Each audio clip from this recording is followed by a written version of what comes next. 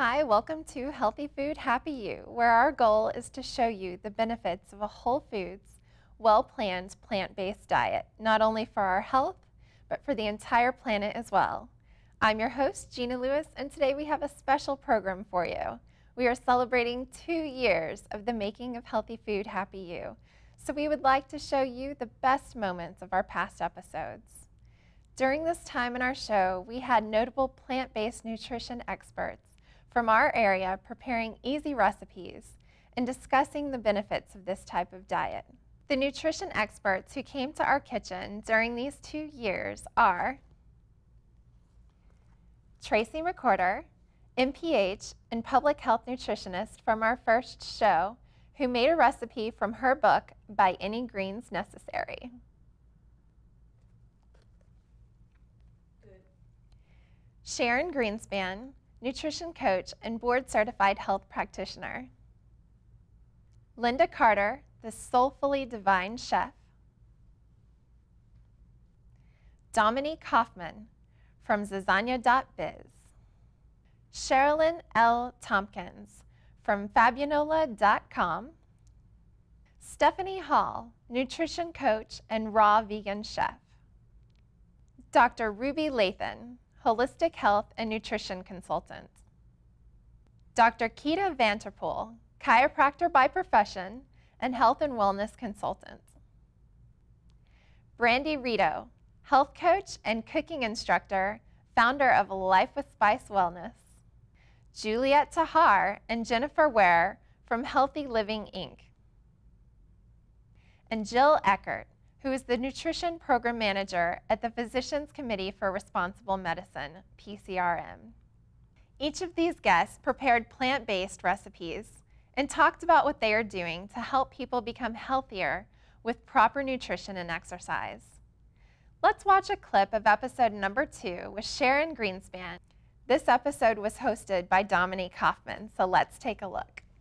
It's good to have you with us today. Thank you. How are you? I'm great. Good. How long have you been a raw foodist? Oh, since about 2005. How did your friends and family, people around you, react to your new way of eating? Oh, the same way they do whenever anyone changes their diet. Yeah. They think it's weird and you're not eating enough. And are you really getting the right nutrition with that? Lots of questions. But the dominant question is always, what do you do for proteins? Yes, exactly, exactly. To our viewer, I'm sure they have this question on their lips. What is your answer to that? My answer is that it's twofold. One, we have too much protein in our diet. I have read so many studies linking excessive protein to cancer. And the other part is, you know, I actually lived in Africa for a number of years, and I lived in Ghana where there is a disease called kwashiorkor, which is protein deficiency. But there are no documented cases of kwashiorkor in all of North America, including Canada and Mexico. So are you getting enough protein? I guarantee you are. So as I said, it's a green smoothie, and you see I have lots of different greens laid out here. And you can use different kinds of greens, and in fact, it's important to change the greens that we use every time you make it. Because even though they're all green, they do have some subtle differences in the nutrition. Okay. These are some of my favorites. This is curly green kale, and there are different kinds of kale in the market.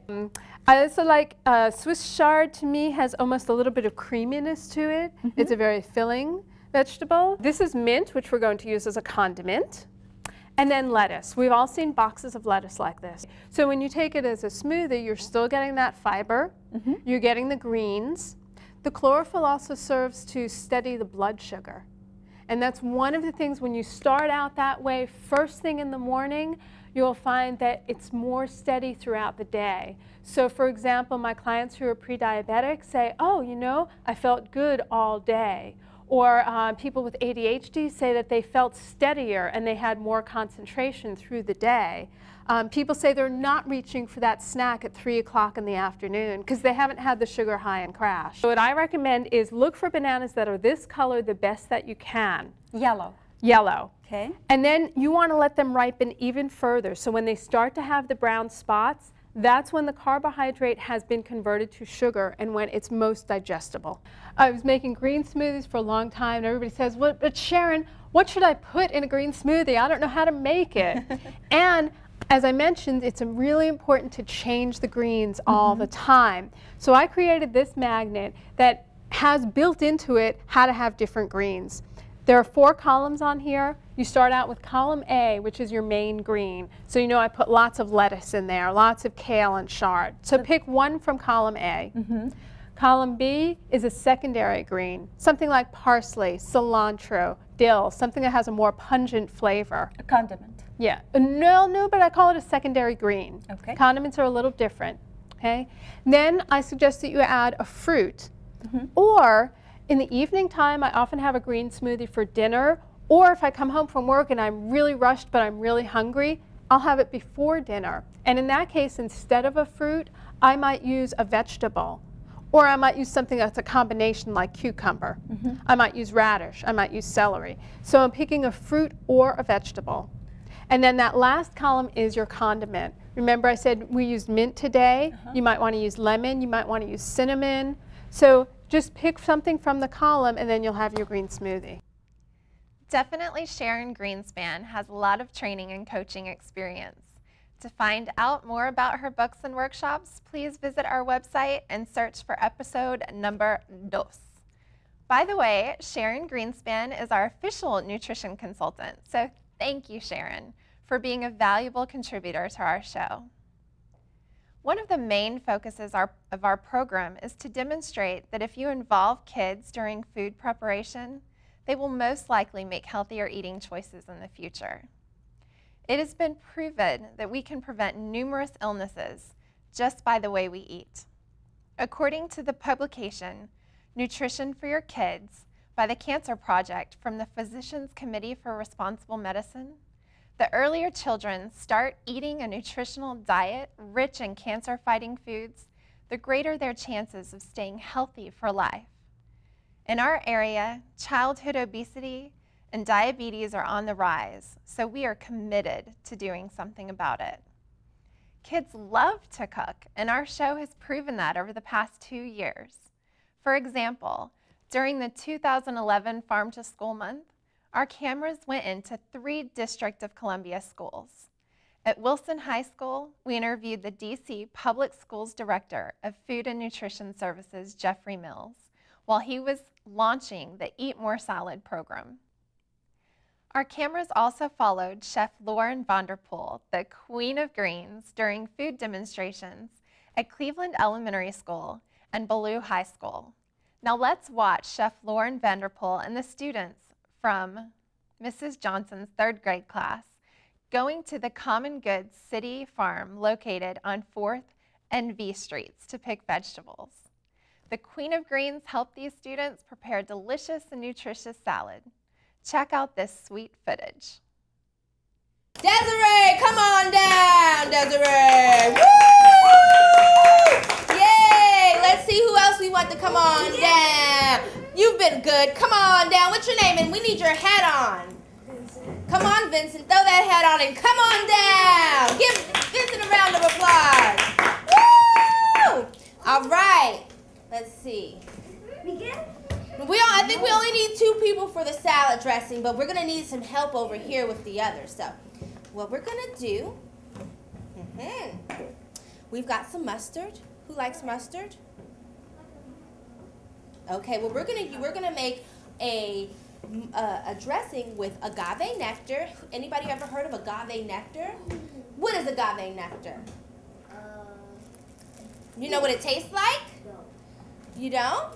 It's sweet. It's so good. So instead of using white sugar, which kind of makes us tired, it's not so good for us, you know, we're going to use an alternative called agave nectar. And agave nectar is grown, it's indigenous to Mexico. And it's so good. It comes from a cactus, the inside of a cactus. And we use it in order to give flavor, give sweetness to our food. So you can use it on your pancakes, your waffles. You can use it as a substitute in your baked goods. If you were baking a cake or something, you can use this instead. Also, like I said, you can use it in a salad dressing, soup, or anything. So we're going to start with, I'm going to have one of them add a piece of onion And just to give a little bit of flavor, we've got this lovely basil here we're going to add into our dressing as well. Let's give it a squirt of agave nectar. We're going to do about 2 teaspoons of agave nectar. Go ahead, I'll tell you when to stop. Keep going.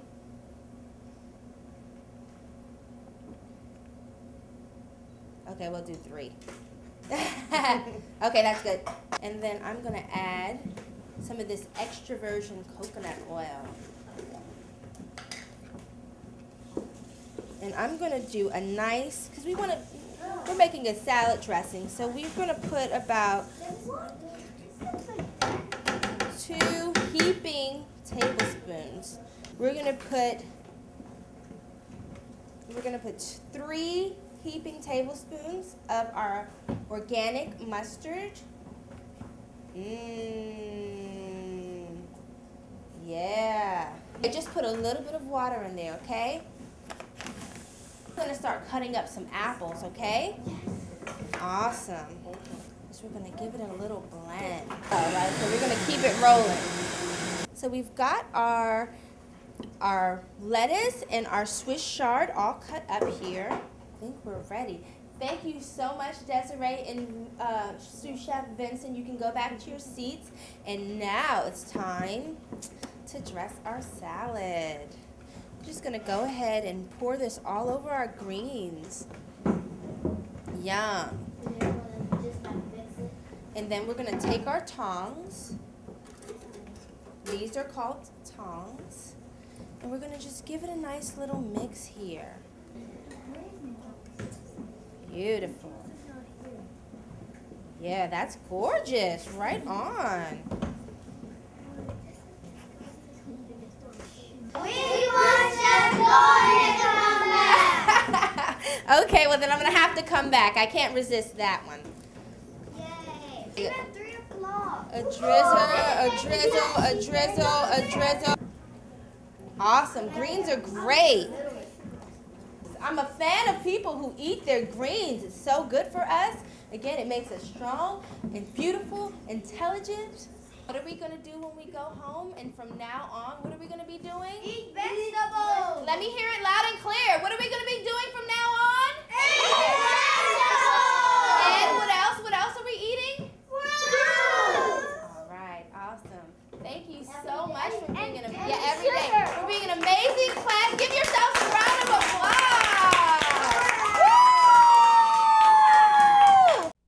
As you saw, these kids had a great time and learned how easy it is to make nutritious and delicious salads. By the way, Lauren Vanderpool is very active in our area, collaborating with our First Lady, Michelle Obama's initiative on working against childhood obesity. Good for you, Lauren. We are looking forward to the 2012 Farm to School Month. We'll be right back after this public service announcement. And if these people got off the couch and walked, we wouldn't have fat people this much. Do you know how many kids are risking their health by eating unhealthy foods, stuffing themselves, and not getting any exercise? Thank goodness, you got here just in time. Where's the problem? In there. But doctors know that our children need to be pointed in the right direction when it comes to food. Hey, what's going on? What are you doing? I can't control him. He won't listen to me. Mom, they're taking my ice cream. Pass me those veggie burgers. Here, try this, the original fast food. A diet rich in fruits, vegetables, high-fiber vegetarian foods can help them grow up healthy. To find out more, call for a free booklet or visit our website, kidsgethealthy.org.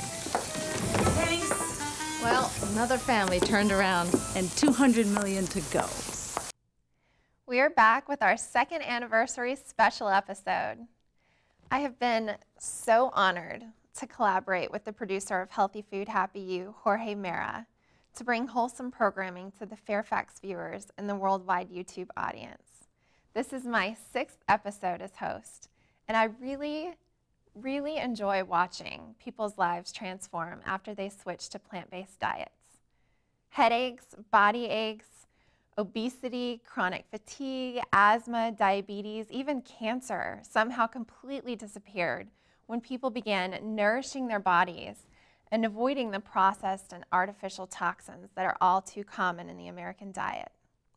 Not only does this lifestyle have a profound impact on health, but a balanced plant-based diet enormously benefits our environment and animal welfare. What better gift on earth can we give our children than the gift of health, compassion, and a promising future? My first episode as host was actually about raising vegan children. So we invited 2 other like-minded mothers who are raising their kids on a plant-based diet. Here's a bit of that episode. Thank you for watching Healthy Food, Happy You. I'm Gina Lewis, your new host, and I am so excited about all the shows we have in store for you this year. Today's show is near and dear to my heart. It's about raising vegan children, and I'd love to introduce our awe-inspiring guests to you today. We have Amy Sharp, and Addison, who is 8, and Lillian, who is 6.5, and they made a decision as a family 2 years ago to become vegan. And we have Maria McWhorter and her daughter Mera, who is 6.5, and she's been vegan all her life. Maria made the decision to become vegan 16.5 years ago. And Maria also blogs for chocolateandarugula.com. Thank you all so much for being here. My son was actually having to use a nebulizer. He was having to use albuterol on a regular basis. I've always been very careful about everything that we eat and what they're exposed to, and so I was very frustrated and started to just look online to see why he might be asthmatic. Like, it didn't make sense to me just to have him medicated. Right. And so as I did my research, I came across an article by one of the pediatricians, I think it was actually the chief of pediatrics at the Johns Hopkins Institute, who had said that over 50% of American children are diagnosed or misdiagnosed who actually have a milk allergy. That's so true. And so we cut milk out of our diet. And it was incredible. I mean, literally within 2 weeks, we noticed a difference because he has a lot of allergies anyhow, so he has a constant runny nose, but it was just such a big difference. And when we did that, we didn't have to use any more medication. That is amazing. We were basically done with it. Wow. And so it was our kind of miracle cure. But in doing that, in taking that step to cut milk out, it opened up this world of information where we learned a lot about nutrition. We learned a lot more about where our food comes from. And it was almost immediately after that we decided that we were going to be vegan because we didn't feel comfortable with any other path. And you became vegan 16.5 years ago, before you had children. What sparked that change? Mainly in college. I was in school about 20, 25 years ago. The ramen noodle days. That's right. That's a good time to go vegan. It is a good time. You know, you're just kind of questioning everything. I was very kind of politically involved and, exploring issues about feminism and racism and homophobia and all these things. And so food was just another thing that I questioned. Although, like Amy, I do have to give credit to my mother as well, because she's always been relatively health conscious. So we didn't have the cookie jar. We had total cereal instead of Fruit Loops. And so she's always had this kind of health consciousness. So it kind of, continued in college. And my younger sister actually was in school as well, and she heard a lecture by Dick Gregory talking about the importance of being vegan. And so she was like, I heard this great lecture, we have to become vegan. And so we started doing more research and, kind of did it, as a family as well. Yeah. I mean, it's so interesting that people think that because you're a vegan, it actually limits your diet. But in fact, what I found is that it actually opens you up to more food because you generally tend to be more open to trying new things. Exactly. What are avocados? What are dates? What are, these things that... arugula. Arugula, exactly. Yes. So I think it, in many ways, turned me into a foodie. I started, growing vegetables, going to farmers markets, things like that. Hi, we're back with Addison, Lillian, and Mera. And our kids are going to show you how to make some yummy vegan food. One of the things that I like to do to incorporate vegetables and fruits into my children's diet is salsa. You can do vegetable salsa or fruit salsa, vegetable and fruit salsa. This is just tomatoes, cucumbers, red bell peppers, green bell peppers, onions, lime juice, maybe some cumin. I mean, it's really hard to go wrong with salsa. Add some cilantro in there, just flavor it to taste. Would you ladies like to try some salsa and see what you think?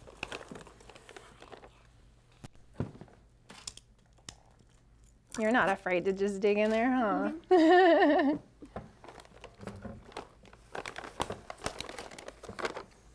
How is it? So good. Yum. So that's an easy way to get fruits and veggies in your diet. Thank you to Maria McWhorter and Amy Sharp and their children. Amazing, yet completely logical that Amy's son no longer struggles with allergies and asthma after removing dairy products and meat from his diet. For more information about Maria McWhorter's blog, Chocolate and Arugula, go to our website, www.healthyfoodhappyyou.com, and search for episode number 16. There have been occasions where cameras of Healthy Food Happy You attended events related to health, nutrition, and green living. For instance, March 9th, 2011, we were the only media covering the first screening in the U.S. of the documentary Pig Business in the U.S. Capitol Visitor Center. Other events were the Vegetarian Society of DC Thanksgiving celebrations, the 2010 DC Green Festival, the 2011 DC Veg Fest, organized by Compassion Over Killing and Vegetarian Society of DC, and at the DC Power Shift 2011, we had the chance to interview Josh Fox, the director of the documentary Gasland. There have been 2 occasions where we had authors on our show. The first one was Marlene Vassal, author and novel of The Vampire and the Vegan. Let me show you her awesome book, The Vampire and the Vegan. Thanks, Marlene. And another time was Dr. Will Tuttle, author of The World Peace Diet. Definitely check it out. It's a great book. We had the opportunity to have in our studio Dottie and Steve Seitz from the Puppet and Storyworks. They brought a dragon chef puppet called Julia Wild, who showed Steve how to make a recipe from the book By Any Greens Necessary by Tracy McWhorter. After the cooking segment, the producer of our show, Jorge Mera, interviewed Dottie and Steve Seitz. Steve Seitz shared how his health had improved just by becoming vegan. Stories like Steve Seitz, who claimed that a plant-based diet saved his life, is very common. Actually, several of our guests discussed similar experiences during the taping of our show. For instance, Linda Carter, the soulfully divine chef, lost weight and reversed diabetes type 2. And Dr. Ruby Lathan, who is now a holistic health and nutrition consultant, reversed thyroid cancer by changing her diet to a mostly raw, whole foods, well-planned, plant-based diet. That is a mouthful. I'm inspired, and I hope you are too. We would like to thank all of the crew volunteers who helped operate our cameras, sound, lighting, graphics, etc. Seriously, without them, the show would not be possible. Thank you. And we can't finish this anniversary episode without thanking Dominique Kaufman, Gigi Smith, Jonah Rowe, Sherilyn L. Tompkins, and Gina Ingraham for hosting some of the past shows. Special thanks to Chermaine Ford, who hosted a few shows for her recipe cooking segments like the very delicious and nutritious quinoa salad. By the way, our producer, Jorge Mera, jumped in front of the camera to prepare tostones, a recipe from his native country, Ecuador. Chermaine Ford helped Jorge during his 5 minutes of fame. Then she prepared another of her favorite recipes called seitan stir fry. Check out our website, www.healthyfoodhappyyou.com, if you would like to watch these and other past episodes. And finally, we would like to express special local music composer John Rowles. He composed the music theme for our show. John has been involved in creating music for other shows here at FPA Channel 10 for several films and TV web series. Also, we would like to thank Tom Dunn for the graphics for our intro.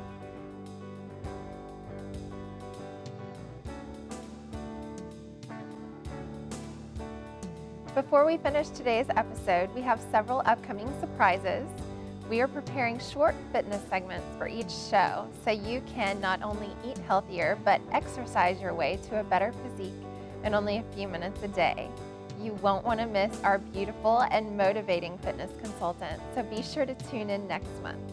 We also hope to have Dr. Bernard on an upcoming episode. He is a fabulous doctor with PCRM and has written many books on reversing diabetes. This is just one of them. So if you know anyone who is struggling with diabetes, you won't want to miss this mind-blowing show. Our next episode will have a new kitchen and somebody new to help me host the show. His name will be revealed during our next show, so stay tuned to see our lovely veggie monster. Your kids will definitely want to watch and hopefully eat their veggies. My name is Gina Lewis. And for more information about our TV show, go to www.healthyfoodhappyyou.com and find us on Facebook.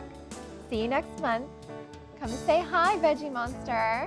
Don't be shy. It's just us. We're among friends.